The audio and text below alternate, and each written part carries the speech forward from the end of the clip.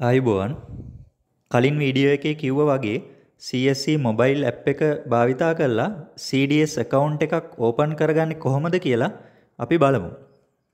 මුලින් Play Store එකට හරි Apple App Store එකට හරි ගිහිල්ලා CSC මොබයිල් ඇප් එක install කරගන්න ඕන. application එක install වුණා. දැන් මම open කරගන්නවා. මෙතන අවශ්‍ය language එක තෝරලා ඉදිරියට යන්න පුළුවන්. ඉතින් ඊට පස්සේ our services කියන එකට ගිහිල්ලා open an account කියන එක select කරන්න ඕන. ඊට පස්සේ එනවා මේ account එක create කරන්න හරි log වෙන්න හරි කියලා. ඉතින් අපි ඒක click කරාම email එක type කරන්න එනවා. මම දැන් email එක type කරා. ඊට පස්සේ next දුන්නම මේ විදියට password එක අහනවා. මේක මේ විදියට log වෙන්න කියලා එන්නේ මම මගේ දැනටමත් මේක CSC එකේ account එකක් තියෙන නිසා ඉතින් ඕගොල්ලෝ මුල් වතාවට මේකට log වෙනවා නම් ඕගොල්ලෝගේ mobile number එක ඒ වගේ විස්තර අහවි. ඊට පස්සේ password එකක් create කරන්න කියලා එයි. ඉතින් එතනින් අවශ්‍ය විස්තර ටික සම්පූර්ණ කරාට පස්සේ ඕගොල්ලන්ට ඔයාගේ login එක create කරගන්න පුළුවන්. දැන් මම මෙතන මගේ password එක ගහලා මෙතනින් ඉදිරියට යනවා.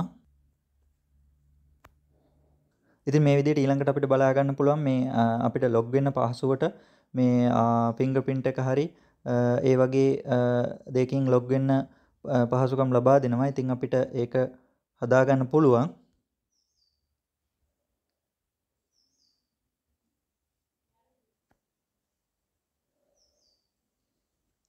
ඊට පස්සේ මෙතනින් අපේ login එක සම්පූර්ණ වුණාට පස්සේ continue to account opening කියලා එකක් එනවා. ඊට පස්සේ එතනින් අපිට account එක open කරගන්න යන්න පුළුවන්.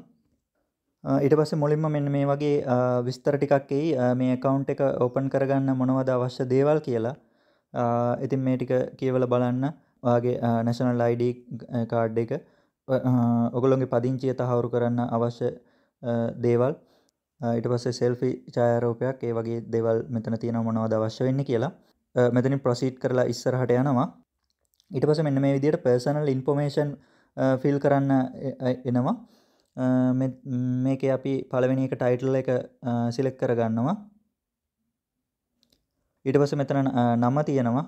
අපි ඒ විස්තර ටිකත් සම්පූර්ණ කරගමු. initials ඊට පස්සේ name donates by initials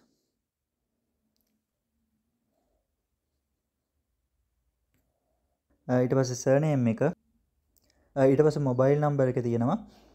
ඊට පස්සේ ටෙලිෆෝන් නම්බර් එකක් අවශ්‍ය නම් දාන්න පුළුවන්. ඊට පස්සේ email address එක identification කොහොමද කරන්න කියලා. ඉතින් මේකට මම NIC එක දැම්මා.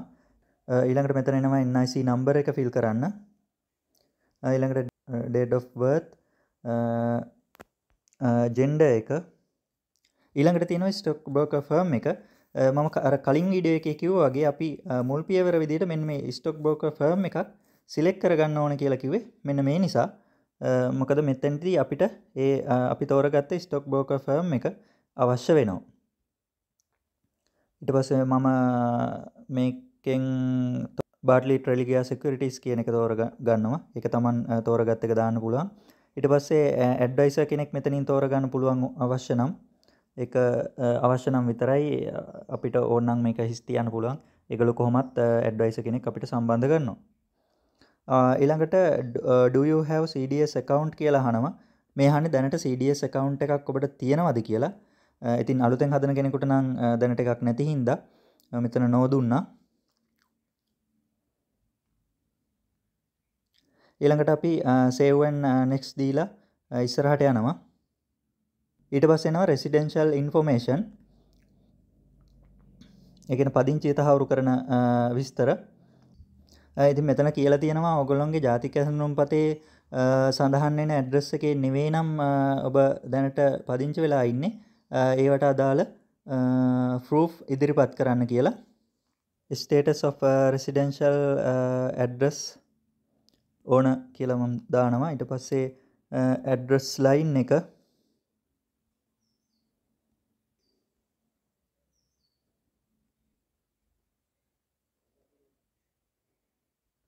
ඉතින් ඊට පස්සේ අහනවා දිස්ත්‍රික්කය.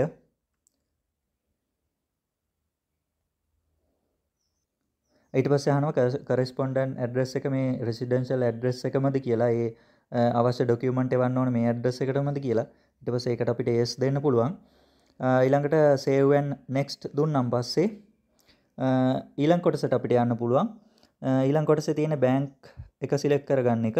එතෙන්දී අහන්නේ මේ dividend එහෙම transfer කරන්න ඕන මොන account එකටද කියලා. ඉතින් ඒක අපිට අපේ bank details දෙන්න පුළුවන්. ඉතින් මේ විස්තර ටික සම්පූර්ණ කරගත්තට පස්සේ අපිට save and next දීලා ඉස්සරහට යන්න පුළුවන්. ඊළඟට තියෙන්නේ අපේ employment details. මෙතන අහනවා are you employed ඔබ රැකියාවක් කරනවද එහෙම නැත්ද? ඊට පස්සේ ස්වයං රැකියාවක්ද ඔබ ඉගෙන ගන්නවද? ඉතින් ඒකට අදාළ එක දාන්න. ඊට පස්සේ මොකද්ද වෘත්තිය කියලා අහනවා. ඊට පස්සේ මෙතන රැකියා ආයතනයේ නම අහනවා. ඊළඟට මේ රැකියා ආයතනයේ ඇඩ්‍රස් එක. ඊළඟට කම්පැනි මොබයිල් නම්බර් එකක් අහනවා.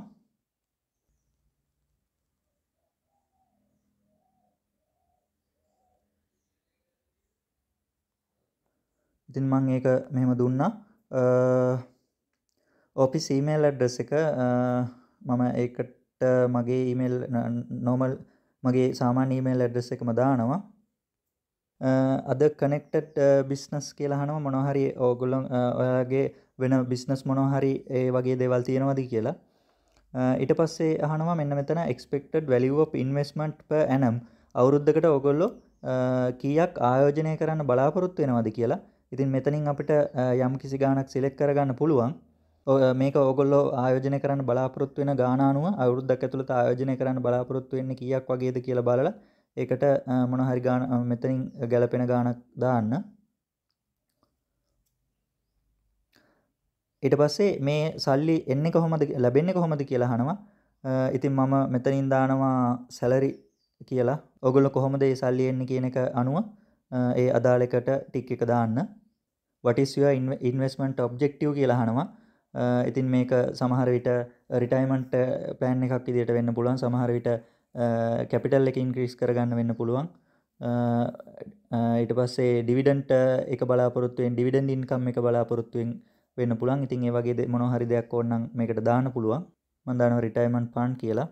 what is your investment strategy මේක අහන්නේ ඔබ මොන වගේද මේකේ ඉන්වෙස්ට් කරන්න බලාපොරොත්තු වෙන්නේ long term short term ඊට පස්සේ trading ද invest value investing ද ඒ වගේ ඕන එකක් දාන්න පුළුවන් මේකට. මම මේකට දානවා long term කියලා. Are you an individual under the Foreign Account Tax Compliance Act of US? ඉතින් අපි මේ විදේශිකයන්ට තමයි අදාළ වෙන්නේ. ඉතින් ඒකට අපි no කියලා දැම්මා. ඊට පස්සේ save and next දීලා ඊළඟ කොටසට යමු. මේ කොටසේ තියෙන politically exposed person. ඒ කියන්නේ ඔයා දේශපාලන සම්බන්ධතාවක් තියෙන කෙනෙක්ද එහෙම නැත්නම් මේ දේශපාලන සම්බන්ධතාවයක් තියෙන කෙනෙකුට ළඟ සම්බන්ධයක් තියෙනවද කියලා. ඉතින් මේකට අපි no දුන්නා. ඊට පස්සේ එතනින් save and next දීලා ඊළඟ කොටසට යමු. ඊට පස්සේ මේ කොටසේ තියෙන්නේ document upload කරන එක. මෙතන පළවෙනි එක මෙතන ඔයගොල්ලෝගේ selfie එකක් අවශ්‍ය වෙනවා. ජාතික හැඳුනුම්පතේ ඉදිරිපස ෆොටෝ එකක්.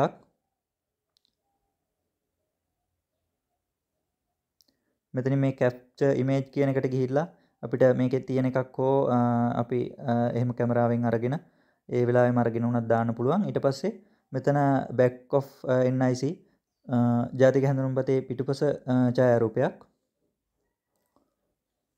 ඊට පස්සේ ඊළඟ එක proof of bank account. ඔබගේ බැංකු පොතේ හරි ඒ බැංක් ස්ටේට්මන්ට් එක හරි බැංක් account details තියෙන ඒ document එකක් upload කරන්න ඕනේ මේකට. ඉතින් ඒ ටික upload කරලා මෙතනින් save and next දුන්නම ඉදිරි කොටසට යන්න පුළුවන්. ඊළඟට අපි අවසාන කොටසට ඇවිල්ලා තියෙන්නේ term condition and declaration. මේවට ටික එක දාගෙන ගියාම හරි මේවට අපි එකඟ වෙනවද කියලා අහන්නේ. ඊට පස්සේ මෙතන conviction and pending criminal proceedings මෙතන අහනවා මොනවා හරි අපරාධමය සම්බන්ධ මොනවා හරි නඩු කටයුතු ඒ වගේ දෙයකට සම්බන්ධ ඒ වගේ දෙයක් මොනවා හරි සම්බන්ධයක් තියෙනවද කියලා. ඉතින් ඒකට අපි නෝ දුන්නා. consent to verify details with Department of Registration. අපේ කැමැත්ත අහනවා අපේ details මේ Department of Registration එකෙන් check කරගන්න. ඉතින් අපි ඒකට ටික එක දැම්මා. මෙතන agreement between stock broker and clients. එතන මේ ටික කියවලා බලන්න. ඉතින් මෙතන තියෙන්නේ අපි සහ stock broker අතර agreement එක. ඉතින් මේ විදියට මේ ටික සම්පූර්ණ කරලා මේ I agree and declare කියන තැනින් ඉදිරියට ගියාම මේ අපේ විස්තර ටික අපිට සබ්මිට් කරන්න පුළුවන්. ඉතින් මේතෙන්දී අපි මේ ස්ටොක් බ්‍රෝකර් කෙනෙක් තෝරගත්තු හින්දා ඒගොල්ලොන්ටත් මේ විස්තර යනවා. ඊට පස්සේ මොනවා හරි අඩුපාඩු මොනවා හරි තියෙනවා නම් ඔයගොල්ලෝ සම්පූර්ණ කරපු මේ ඇප්ලිකේෂන් එකේ කතා කරලා ඔබින් විස්තර අරගෙන ඒවා නිවැරදි කරගනි. මේ විදියට මේක සම්පූර්ණ කළ දවස් කිහිපයක් ඇතුළත ඒ account එකේ විස්තර ඔබට ඊමේල් එකක් මාර්ගයෙන් ලැබෙවි. දැන් හැමෝටම පැහැදිලි ඇති CSC mobile app එකෙන් අපි මේ කතා කළ CDS account එක open කරගන්නේ කොහොමද කියලා. එහෙමනම් ඊළඟ වීඩියෝ එකෙන් නැවත හමු වෙමු. ස්තුතියි. ඔබට සුබ දවසක්.